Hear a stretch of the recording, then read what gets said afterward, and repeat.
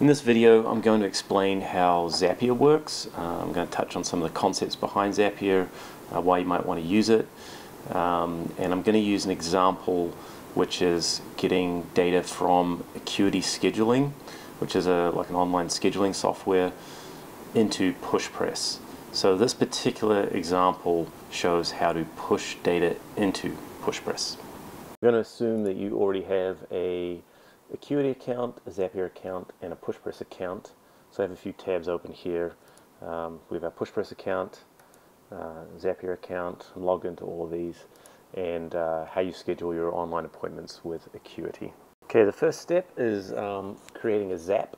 A Zap is what gets the data from one software application to another.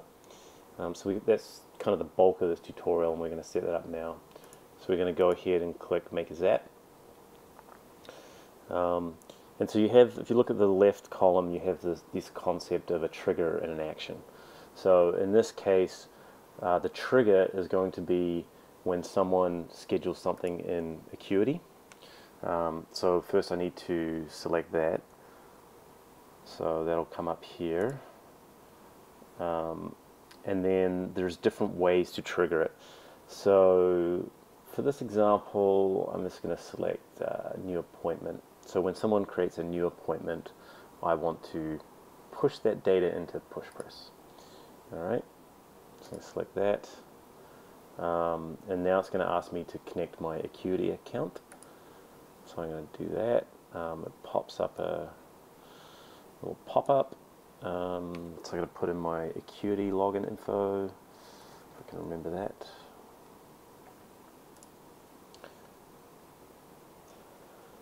Okay, so you can see now I've connected this. I can run a quick test, successful, and we're going to continue. So now it says make sure you have at least one recent appointment created.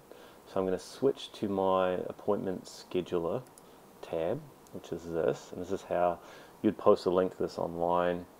So let's see if I put this in.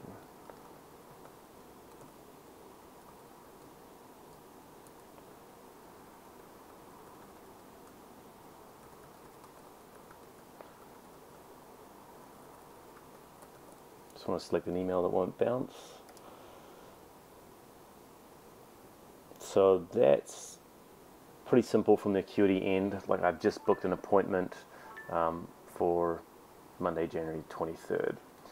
So I'm going to go back to Zapier, and now I can test this step. Alright, and we can, so they've pulled in that data, and we can have a look at it, and we'll have a look down here. We'll see it scheduled on my calendar. This is the person that got entered with their data, right? So at this point, Zapier has this data, which is good. I'm going to hit continue.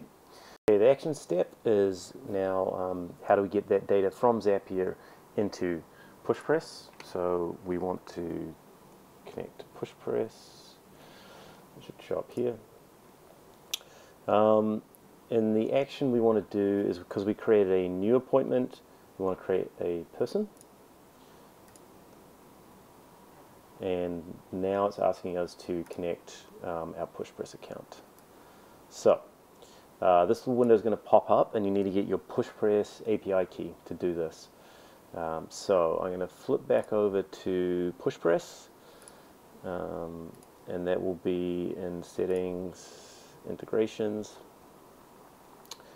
And it's going to ask for the public key, so I'm going to copy that, paste that in there, and then it's also going to want the secret key, and we'll paste that in there, and hit continue. And now if I flip back to Zapier, it will reflect on there, and so I'm going to test that to make sure we're connected okay. We are. So we can save and continue that. Now this is the part which maps up fields in Acuity to the fields that we're looking for in PushPress. So we're going to look through this. So let's look at email. So we want to make sure that it's matched up to your email. First name. Scroll this up here. Last name. And you might not end up using all these fields. It just depends on what data the application you're connecting uses. So when I signed up for Acuity, it only asked for first name, last name, and email, and phone number. So those are the key things we want to get in here. Is this personal lead? So this is optional, but in this case, I'm going to say yes, because I'm setting up in this use case, I'm setting up a first-time appointment type thing. So I do want them to be a lead. We didn't get any address information from Acuity, so we're going to skip over that. But we did get the phone number, so that should be in here. Also, note, these are all the things that Acuity sends over, right? So it's going to be different depending on which application you're connecting, right? But so they have a lot of kind of appointment-specific stuff. All right. Date of birth, we don't have that information, or the gender. We do actually have the lead source, because we know it's from Acuity, but I'm not sure if any of these make sense for that, so we'll skip that. And we don't have that, so I'm going to hit continue. So this will show the data that's getting sent across. Email with their name and their lead, with their phone number. And these are the bits of data that we don't have.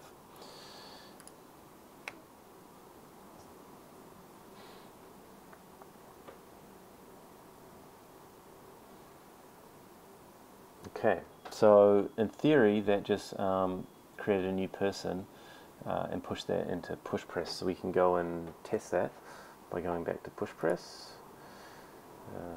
And where will it be? It'll be in our lead section, hopefully.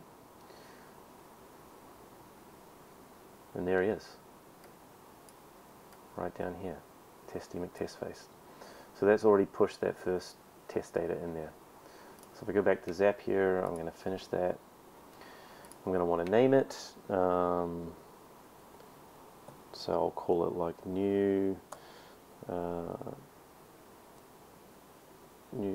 member appointment, and I'm going to turn it on. Alright, and that's it. We can see it on our dashboard.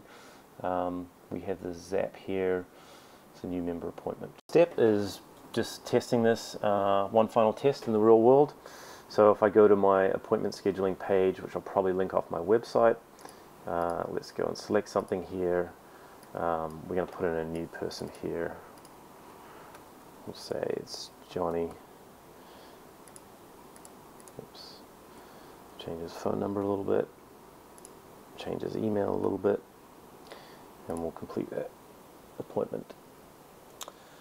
Alright, so that's now, in theory, sent that, create a new member on PushPress, put them in the lead funnel, and obviously does all the other things that PushPress does, like email you guys when you got a new member. So if I go back over to, this is important for testing actually. So if I go back to Zapier, what I might want to do is run these zaps, because with a free trial account or the low tier account, they run every 15 minutes. So I'll hit this run. Looks like it's found a new one, and then it's sent it. But in the real world, if you just wait 15 minutes, it'll automatically do that. And you can obviously pay more money to Zapier if you want them to go through instantly. But this is helpful for testing. So now if I go back to my PushPress account and I'm going to reload that page, you can see that Johnny McTestface is now in here too. And just to wrap it up, that was an example of how to get data into PushPress. Try and think of this as, you could have all different kinds of marketing lead sources using different services, and as long as they connect to Zapier, then we can Zapier that data right into your PushPress account. to avoid all that double entry, and you can also use this kind of this basic lead funnel that we have for managing those new leads.